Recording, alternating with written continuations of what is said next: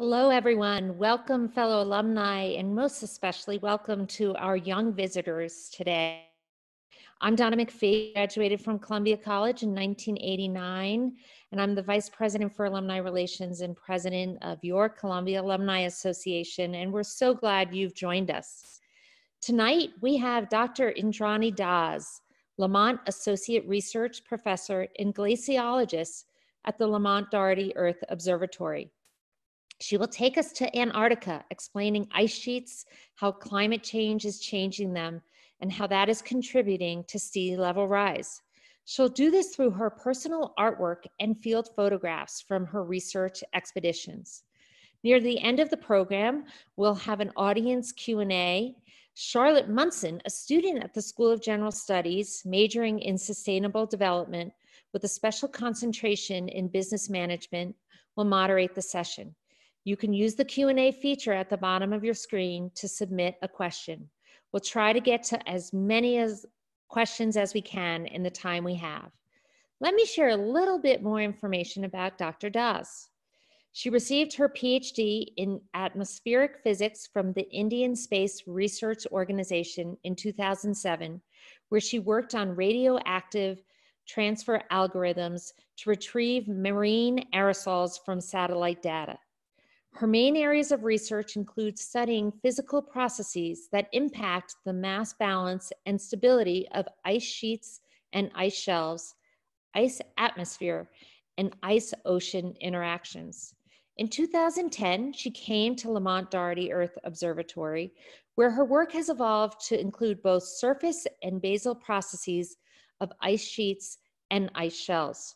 She also works on paleo observations of accumulation rates and climate history of the Greenland ice sheet. Dr. Das serves as a committee member on the National Academy of Science, Engineering, and Medicine. We are certainly in for a treat. Now, please join me in welcoming Dr. Das to Columbia at Home.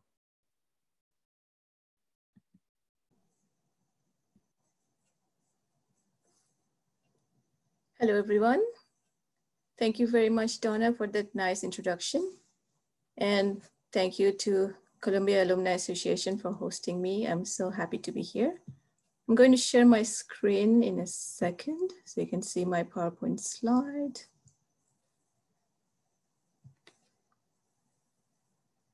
Okay, I hope everybody can see my screen. So today I'm going to talk about Antarctica, sea level, and animals. And we'll have an adventure with science and watercolor. So this is Antarctica over here. Just move things a little bit so I can see my screen. So this is Antarctica, and in nature, there is always cloud over Antarctica. So it's very hard to get a satellite image which is cloud free. There is always some cloud system, some storm system going around in Antarctica.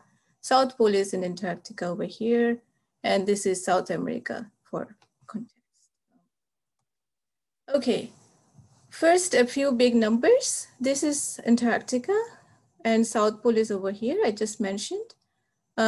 It's almost entirely 99.9% covered in ice. And this is how it compares with the 48 states of USA. So Antarctica is a little bit bigger, as you can see, it's a little bit bigger than USA. Its area is around 4 million kilometers square. And from end to end is 4,000 to 5,000 kilometers across. It's a huge continent covered in ice. Maximum ice thickness is around 4,800 meters. What that means is an average grown-up is around 1.7 meters. So it's, if you stack human grown-ups on top of each other, like standing head to head, it'll have to stack up around 2,800 human beings to get to that ice thickness. So really thick ice, that's the maximum thickness. Average thickness is around 2,500 meters, which is around 1,400 human beings stacked on top of each other, standing on each other's head. And then because it's entirely made of ice, if all of Antarctica were to melt, we would have approximately 60 meters of sea level equivalent. So you can see, you can do the math with 1.7 meters of one human being, you can do the math how 60 meters of sea level equivalent will be. So Antarctica is really huge. Now we understand it has all this ice, very thick ice, and if it were to melt, it will have 60 meters of sea level equivalent. It has 90% of world's ice and 70% of world's fresh water. So a huge continent, and here we'll learn some important locations and names. This is in East Antarctica, and Antarctica is completely surrounded by ocean. I'll also talk about ocean a little bit. So this side of Antarctica is called East Antarctica. This little part over here is West Antarctica. West Antarctica, you must have heard in the news, is almost always in the news because of two important glaciers, Pine Island and Thwaites Glacier, which is changing very rapidly. And then we have the beautiful Antarctic Peninsula. You also must have heard about Antarctic Peninsula because the ice shelves around here, particularly Larsen Ice Shelf, keeps calving off large icebergs. And another important name to remember is McMurdo. That's the US base. And that's where we go. Scientists from USA who work in Antarctica go to McMurdo to do our field work. And then the ocean surrounding it is called the Southern Ocean, and there are different seas. So this map is available on the internet, and you can look it up later to see what are the names, and then you can also look at different pictures. Okay, so now we see that Antarctica is really big. So it's worthwhile to try and understand how Antarctica is going to change in the near future because of climate change. And because this is a STEAM session, so we will have a science which I will try to convey with field photographs and also my personal artwork. So this talk is structured, how this talk is structured is first we will talk about what Antarctica is, how it looks like, so through my field photographs. And then we will understand what Antarctic ice sheet really is, a little bit of physics, and what is sea level rise. And then the last bit is the most fun bit I had in preparing this talk, who lives in Antarctica. So we'll talk about the animals and birds who live there. And students have sent me paintings of animals and birds of Antarctica. So stay tuned, I'll be sharing those as well. So destination McMurdo. So like I said, US scientists, we go to McMurdo. How do we get there? So we will usually fly to New Zealand, Christchurch, and from there we'll take this big planes, the New York Air National Guard planes, to take us to Antarctica. We travel in these planes for several hours, 6 to 8 hours, and then this was my first time on ice. When we reach Antarctica, we call it the ice, so landing on ice. This is my first day. We're pretty excited, and it was the first time in Antarctica for many of my team members, so we were really excited. It's such a unique opportunity to be in Antarctica, and I felt very privileged to be there. The plane looks like this on the inside. This is actually a little bit comfier, and when we do our surveys, the planes are not as comfy. And like I showed, this is where we go. McMurdo is over here. And this is our tent where we do our work, our research work. This is how McMurdo looks like. So we live in this apartments over here. You can see, if you can see my mouse. And then there are a cafeteria, there is a post office, there is a church. So, and then this is the whole logistics, the whole setup of science support, NSF science support. This is the McMurdo base. And there is also an active volcano, Mount Erebus, my favorite volcano in the world. It is on very close to, it's in McMurdo. And the tent I showed is over here. I'm just facing the tent, and the volcano is in the backdrop. So you also must know that Robert Scott was the second person to reach the South Pole, and they did a long, big journey to reach South Pole from their hut in McMurdo is still there. It is restored now, but you can still see it in McMurdo, and it is preserved just as they had left it. And my research mostly, I use a lot of data from satellites from ground-based, but my main research, I do airborne surveys. So my instruments are fitted on a plane, and then we survey over the ice sheet. These are some of the photographs of Antarctica from the window of the plane.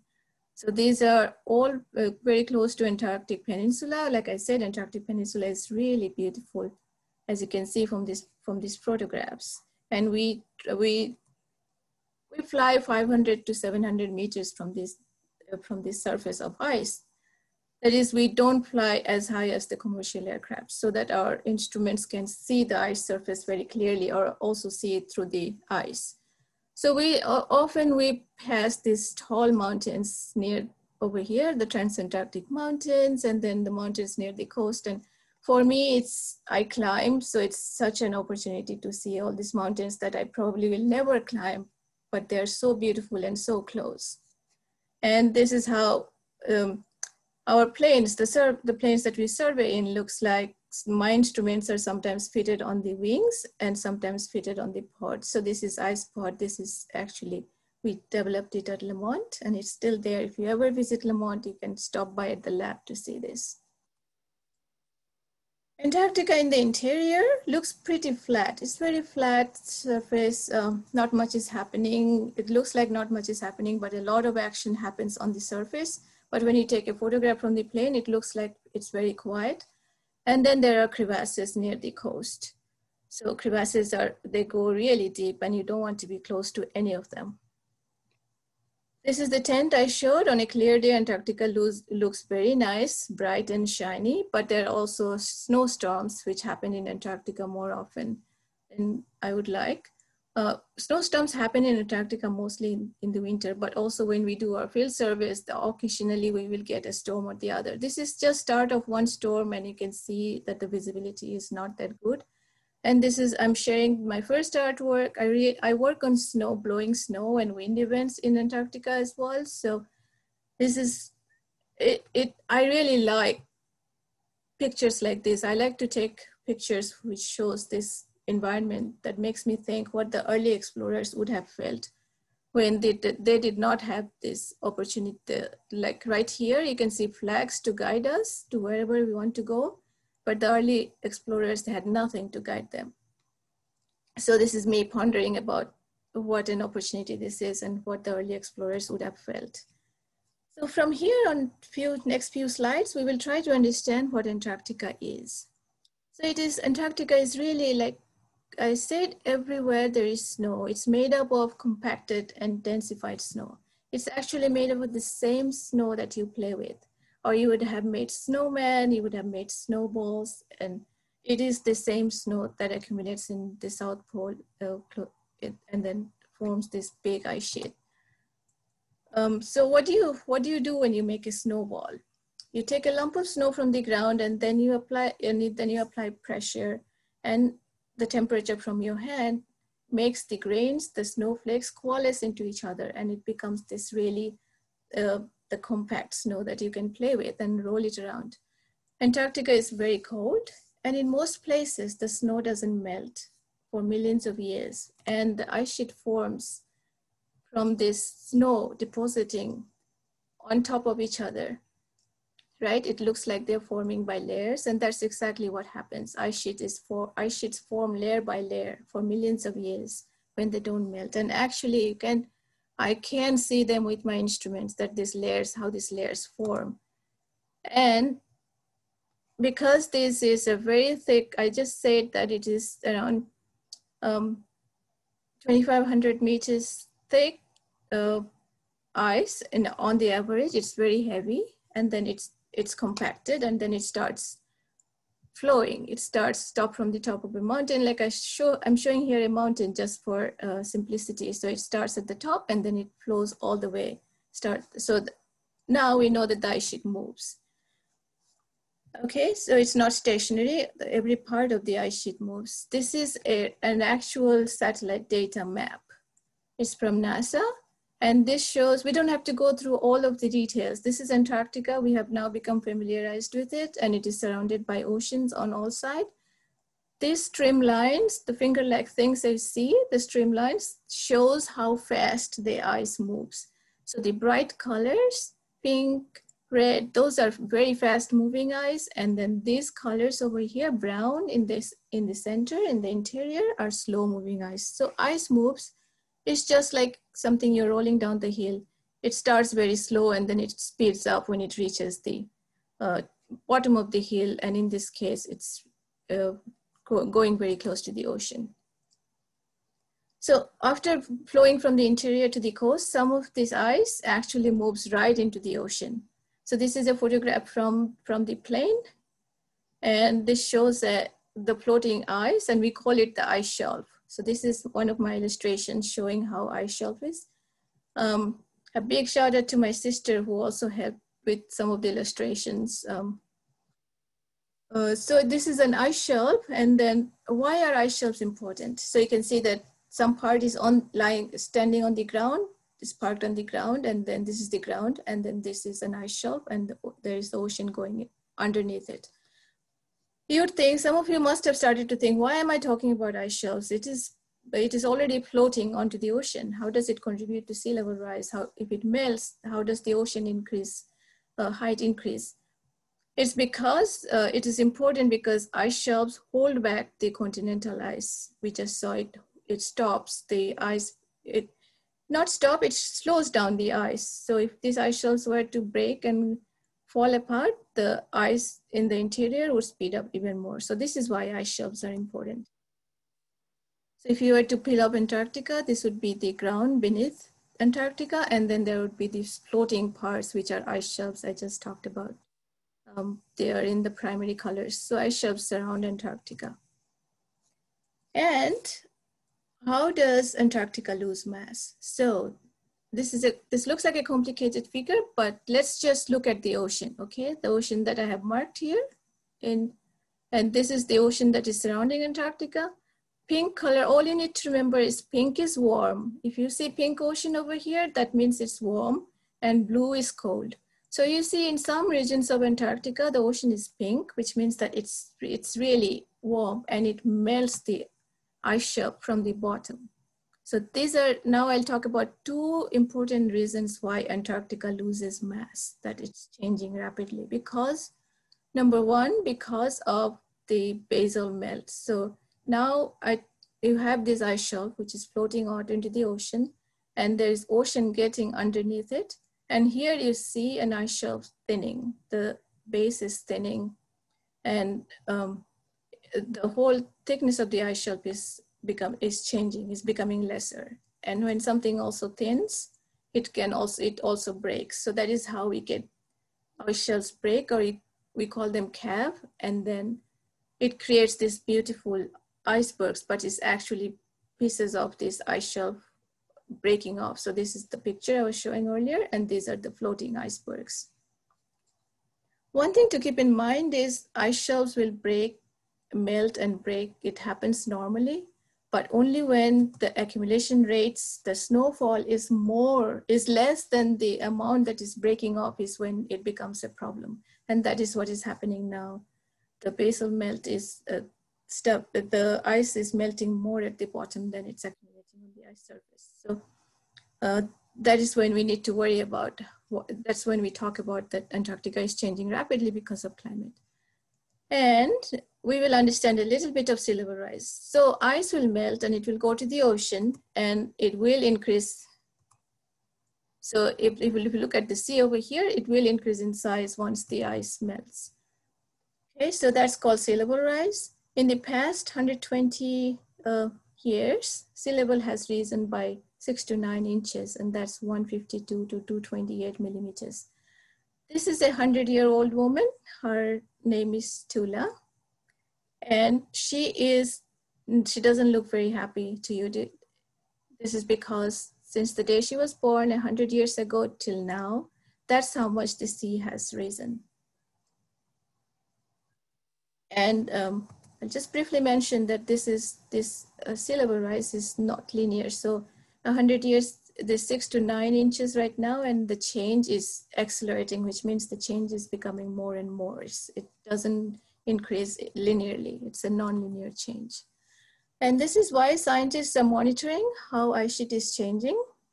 And they do it in various ways. So some of the scientists, they drill into the ice to take ice cores to understand how the paleo composition, what was the paleo constraints on how the ice sheet was growing and in the past.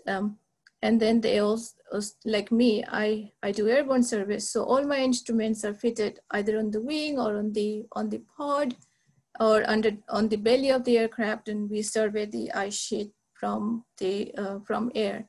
And then there are my colleagues who do ground surveys. They tag their instruments on a truck and then drive it around Antarctica and take measurements. And then there are ship measurements for people who want to work in the ocean, how ocean temperature. I just showed how important ocean is for Antarctica. And they take measurements of how the temperature and salinity and other things are changing in the ocean. Now, anybody has spotted the yellow submarine? The submarine is used to take, it goes under the ice shelf and takes measurement of the ocean temperatures under the ice shelf. Also there is the very important satellite measurements. We all use satellite measurements, and they cover the entire globe, including the ice sheet. And satellites measure how the elevation of the ice is changing, and from that we derive the values of sea level that I just talked about, how much the Antarctica is contributing to sea level rise. This is some of the data that I do, that I have been working on. You don't have to go into details with this, just see that I work on radars and they're fitted on the plane, and this is how an actual data looks like. From this, so we see features on the surface, we see features within the ice, and then we see features at the base to study how Antarctica is changing. And these are this is a projection. Again, I'll go through it. I'll go through it very quickly. This on the x-axis, this is the number of years. So 1990, 95, 2000 until 2017. That's the satellite measurements that I was talking about, and this is the mass change. Let's look at the sea level rise contribution. So y-axis is the sea level rise contribution. For Antarctica, purple, all we need to know here is just look at the purple line and see that this is how Antarctica has been changing mass from 1992 to like 2017. And it is a cumulative, like from that period, from 1992 to 2017, we have added around 8 millimeters of sea level contribution. Okay, it's 8 millimeters. So we saw before that Grand Matula was standing here, and that was the sea level contribution for a sea level rise from, so this is not only from Antarctica, this is from everywhere. That was the 152 to 228 millimeters. That was the cumulative global sea level rise for 100 years from everywhere. And from Antarctica, in the past few years, we have, from 1992 to 2017, we have kind of contributed around 8 millimeters more. So we're contributing in everything, all the glaciers and ice sheets, we're still contributing in millimeter level per year sea level contribution. Okay, so we learned a little bit about Antarctica, what is sea level rise, why it is important to study Antarctica, and how ocean is warming. We will understand now, we will talk about, this is the fun bit I was talking about, we'll see some pictures of who lives here, with the animals and the birds. Only the cutest animals on the planet, I would say, lives in Antarctica. So this is one of my pictures I drew of penguins. Everybody knows penguins and everybody loves penguins. And this is actually a baby seal. So this baby seal, this is Weddell seal. Some of you have painted the Weddell seal for me. And this one was born when I was there in Antarctica. We were very pleased to see this baby seal. And when I took this photograph, it probably was 3 days old. And you can see it was, when he went there, it was very curious to see human beings. It had never seen human beings ever, I would say. the mother was just lying there, not very interested. Yeah, she sees human beings every time, but the baby was looking around very nicely. You can see the smile on his face. I don't really know if this is a he or she, but this is the characteristics of Weddell seal. They look like they're smiling, but it's their face cut. But it's nice for me. It gives a good photograph. And then what do we have here? This is one of the student paintings that a student sent me, Sanvi Aurora. And I just love her painting. These are a few penguins that she has drawn for us. Thank you for sharing, Sanvi. And this penguin is sleeping, I believe. And look at his toes, it's really tucked in, very nice. Thank you. These are great penguins. And then Elisa, she sent us Weddell seals. I'm pretty sure she would have wanted to draw this baby seal, and she knows that this baby seal is 3 days old, and it is going to be, she's probably going to be 4 years now. And when I went to Antarctica and took this photograph to now, she probably is almost 4 years old. And because she's a baby, Elisa provided this with the baby Weddell seal with a toy. That's very nice of you, Elisa. I love this picture. And then there are icebergs, and she also provided a home for the baby seal. I believe that's a home. Weddell seals and Antarctic penguins, they live on the ice shelves, and they live on a little bit on, sometimes they go on the continental ice, but the continental ice means the grounded part of the ice, not the floating part. But mostly they will live on sea ice. Sea ice is, I haven't talked about sea ice. It's sea ice is actually frozen seawater. It's different from ice shelves, which come from the continent, from the grounded part and flow out into the ocean. Sea ice is the frozen seawater. And Weddell seals, they live on the sea ice. Many of the creatures, they live on the sea ice because that's closer to the ocean. That's where they live year round. They go out to the ocean to get their food and then come back to rest again. And climate change is going to, or sea ice is also in danger of melting because the ocean is warming in the same way as the ice shelves. And when that happens, then the seals and the different Antarctic animals will not have sufficient place to rest or it's their home. So the space will become lesser and lesser, and we don't want that to happen. But with climate change, that's a possibility. Unfortunately, they don't have homes like this. They live on the sea ice and the ice shelf. And like I said, climate change is going to affect them. And then we have Antarctic. I wanted to draw a bird, so I did the Antarctic tern.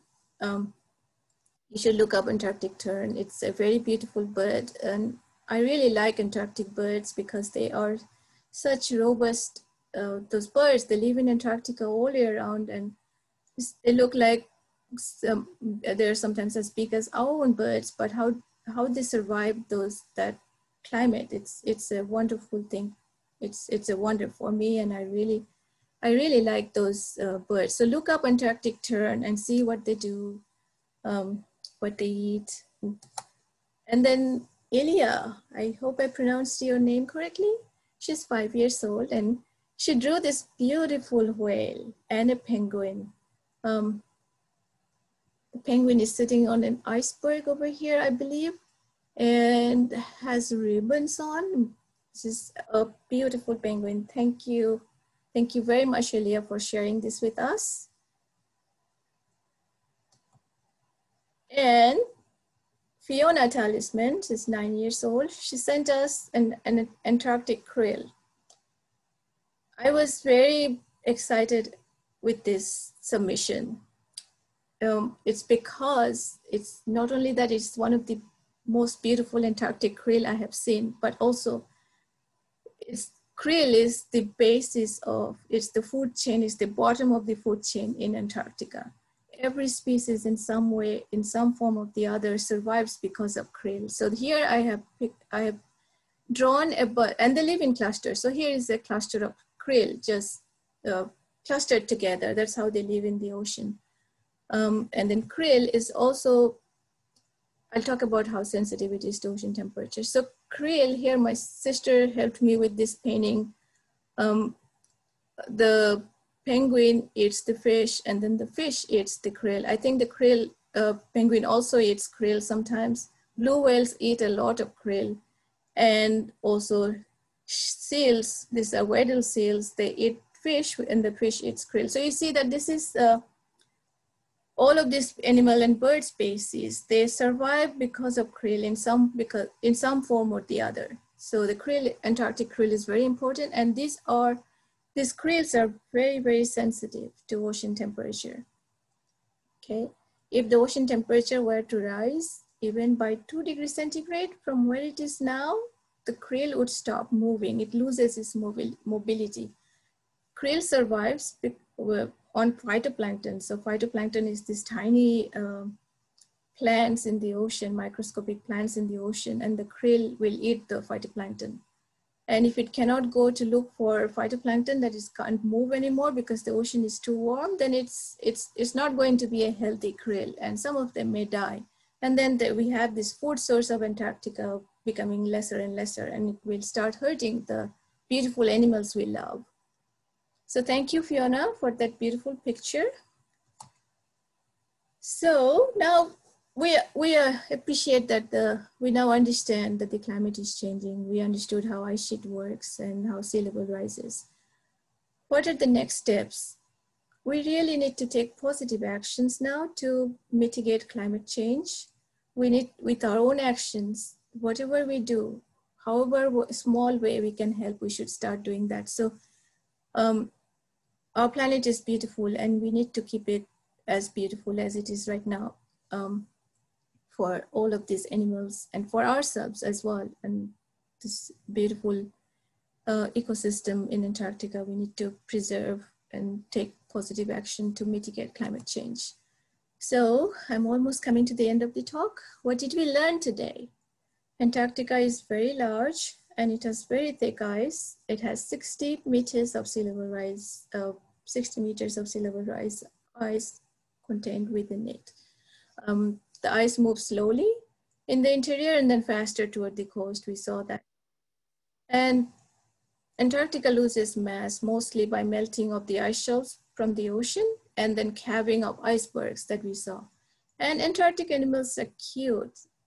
And climate change, we have to take steps so that we can mitigate climate change and safeguard these animals. We have to take positive actions for that to mitigate climate change. And in this way, we can keep ourselves safe from sea level rise and also all these animals and birds that we love from the effects of melting ocean and not melting ice sheet and sea level rise, okay? With that, thank you very much for tuning in today. I thank the Columbia Alumni Association for hosting me and my sister for help with some of the illustrations. Thank you very much. And I will now stop sharing my screen and I will invite Charlotte Monson to help to moderate and take questions. Thank you very much. Wow, thank you so much for that, Indrani. Those drawings were absolutely enchanting, and it was so much fun to see the submissions from viewers. Oh, I was so excited. Thank you. I was really impressed with that krill. Yeah, the best krill I have seen, and I'm pretty sure it's the best krill anybody else would see. Yeah, I have never seen a more beautiful krill illustration. So we already have some questions from viewers. And this one right here is, what would life be like in Antarctica if climate change keeps running its course? You've mentioned a little bit of what might happen with the krill and their phytoplankton, but do you have predictions for other beings out there? Well, you know, to be honest, I'm a physicist and not a biologist. So yeah, I understand that. Like I said, the krill is the bottom of the food chain. So if something happens to the krill and it's unhealthy, the animals will not get enough to eat. we do talk about adaptation, like how does an animal adapt to climate change? So those are the things that a biologist would be better to answer. It wouldn't be me, but I feel that if the main food source is that problem, then there is a problem with the all the different species living there. And also if sea ice and ice shelves melt, those animals really don't have any place to live. Basically, they don't have any place to rest, to sleep, and to look after their kids. It's problematic. And so also along the lines of if global warming continues, do you have any idea how long we might have before Antarctica disappears completely? Well, I don't think Antarctica is going to disappear completely. I mean, unless we are doing absolutely something that all of the ice disappears. But I'm hoping that Antarctica, at least East Antarctica, will not disappear completely. Also, if it does, we have time. I mean, we have to be careful that this does not happen, and we have to start checking ourselves right now, because effects of global warming is cumulative. It's not linear. It's increasing, right? So if you are doing something right now, we will feel the effects later on, because it keeps adding on to whatever is happening.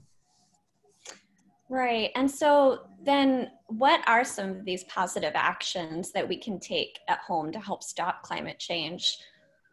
The main reason that we are facing the climate change, the human-induced climate change, is our greenhouse gases in the atmosphere. So I would say take steps to become green, like don't burn fossil fuels would be one very big step to take. Check your climate, check your carbon footprint.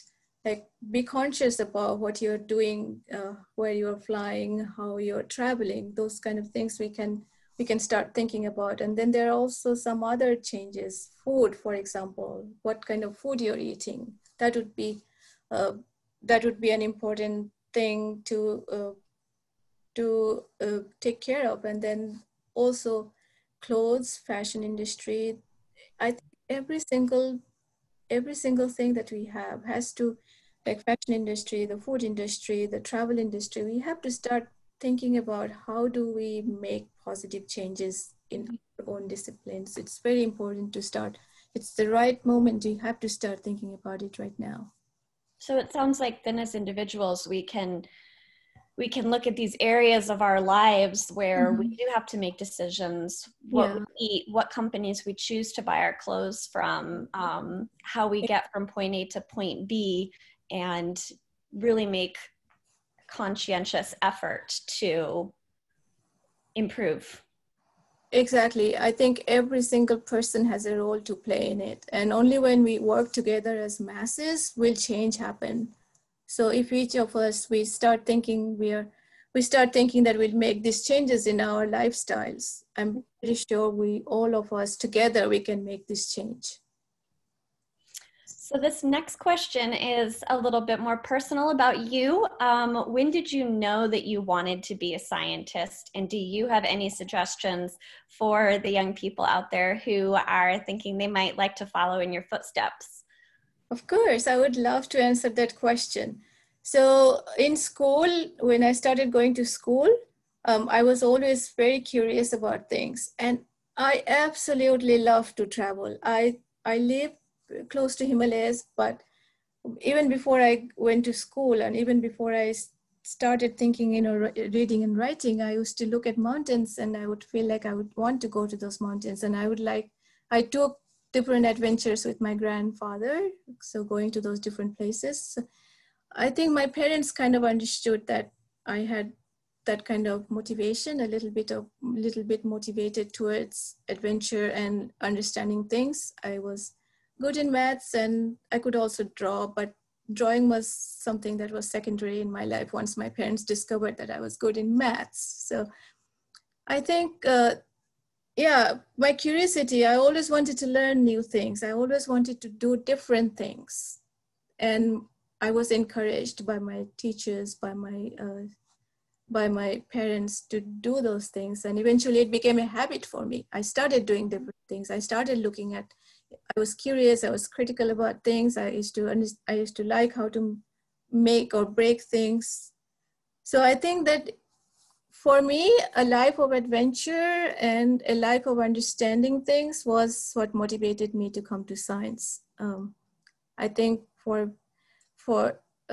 since the time I gave my, like I was 15, 16 years old, I probably already knew where I was going to go. Right. So the next question we have a little bit about your life at the base. What do scientists eat? Wow, everyone is. Yeah, so in McMurdo, we have a lot of variety. So you see that it's a permanent base in McMurdo. Yeah, so even though scientists don't winter over, which means that we don't stay in Antarctic winter over there, during the summer, there are people there who look after this McMurdo base throughout the throughout the year. And it's a very good facility. We eat, what do I eat? So we eat, there's pizza, anything you want there, and then you'll get fresh food. So we will have, I'm a vegetarian, so I survived in Antarctica. There was a lot of vegetables, fresh fruit, and there are also canned and frozen things that you can eat.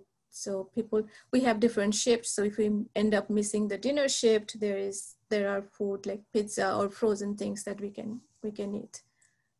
So far, and that's McMurdo base. But if you are camping outside, like if you're going on ground-based measurements, like I showed you, take the truck and you'd stay in a tent, then you have to cook your own food. And that is when, like, whatever food that is available to you at the time, whatever is supplied to you, it might be canned beans, it can be fresh food. Those we have to cook at that point. Right. So how long are you staying when you do one of these trips to Antarctica? What's the average? I mean, it seems like you wouldn't just go for a couple days. You're probably there for a good chunk of time. Yeah, exactly. So we will usually be, we'll go at the start of the summer, like October, and then stay almost through December. So, or maybe a little bit after Thanksgiving, and then we try to come back before the season kind of starts up. So if we cannot really go to Antarctica for a couple of days because it takes a while to, it takes all the preparation for Antarctica. We have to have physical like we have to have good medical conditions when you go to Antarctica, all of those trainings that we go through. And then when we go there, when we actually survey Antarctica, like I showed in the very first slide, it remains cloudy. Yeah, it's cloudy because of and I do airborne, so I really need cloud-free skies. I need clear sky for good visibility. So so we have to wait for a long time to get those all our data in. So for me, it takes 2 to 3 months to get all of those things, and then try to come back and then we cannot just fly back. We have to come back when the Air National Guard has the logistics support to get us back. Mm-hmm. Yeah, I was going to ask a little bit about those logistics. Can just anybody go to Antarctica? Do you need to have a special permit? How does that work? So in Antarctica, Antarctic travel is basically, for us scientists, it's research-based. I have to have proposals that have funded our Antarctic field program to do field work in Antarctica. And those are mainly like NSF programs that support. So we have a project. If we have a project that is funded to do field work, then I can travel then NSF arranges for us to go to Antarctica. That's the permit we need for scientists.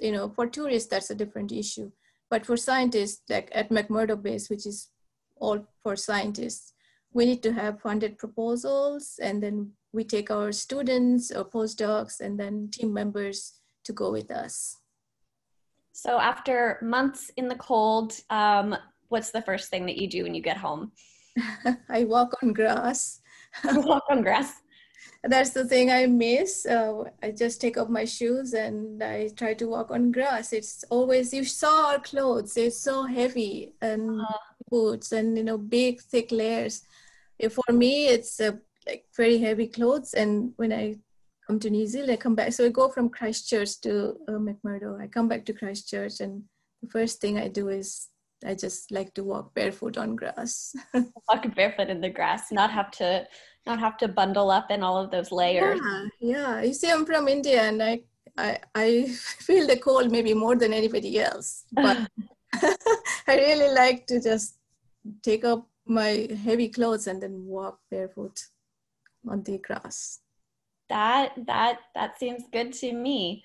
So we have one last question, and this is about the krill, and it says curious about exactly how they stop moving. The water warms and they stop moving. Does it kill them off, or is it? I know it's probably more of a biology question. Yeah, I'll try to answer as best as possible, but I may not be exactly right in this one. So the krill will swim. You saw those little, I don't know what to call them. I'm not a biologist. I call them hands for now. Some biologists will be really mad that I said that. But they use that to navigate, I believe. And okay. And then, the krills are really small. They're a few millimeters to a few centimeters big. So they are small. And it's like shrimp. They're very fragile, I would say. So when the ocean warms, they kind of, I think their body temperature rises such that they are confused, or they can't move. They just lose it's the same thing that will happen for people. If you go to an extreme hot place and our body becomes hot, I was just gonna say that makes sense. I know when I'm from Southern California, and during the midst of a heat wave like they've been having there for the past few weeks, I don't feel like moving at all. So yeah. I can imagine similar for the krill. Yeah, so I think that's how it stops moving. And I didn't want to say this, but they would probably die. So that is eventually, or they would become unhealthy because they cannot go looking for food. So they starve. So they don't have. So when the fishes eat them, the krill already doesn't have a lot of energy in it to provide good nourishment to the fish. So the entire chain weakens up. Well, and we saw from that illustration just how beautiful the krill are. So that's good motivation to think about our everyday actions. All right, well, it looks like all the time that we have for questions. So thank you, Dr. Indrani, so much. This was just a fantastic lecture, and the illustrations from you and our viewers, I think really, really took it to the next level. I do want to remind everybody about next week's Columbia at Home event, which is a cooking demonstration with Eat Off Beat. So that's a collaboration with Columbia Connects, and is an annual tradition that brings alumni together for fellowship. So please do tune in next Wednesday, the 23rd at 6 p.m. Eastern Time, and you can visit alumni.columbia.edu to learn more and to register. So with that, thank you everybody who came tonight to hear Indrani's lecture and see these enchanting illustrations. Hope everyone has a wonderful evening, and we hope to see you all next week.